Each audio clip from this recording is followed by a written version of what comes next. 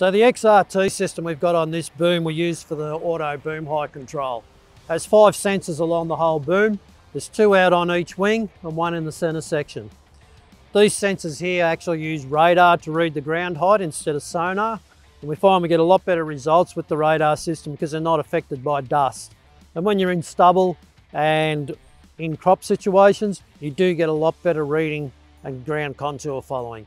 So this system is a lot more effective and a lot more accurate than what your typical sonar system is. Into the center section now. We'll go down to the center section.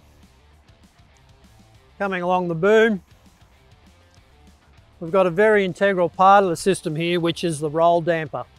So the important part of this device here is when one wing wants to tilt up, naturally the other side wants to go down.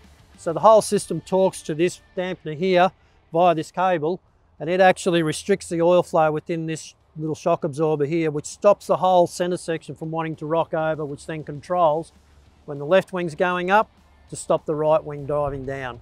And that just saves a lot of damage that happens out on the end there, which is normal with the previous systems.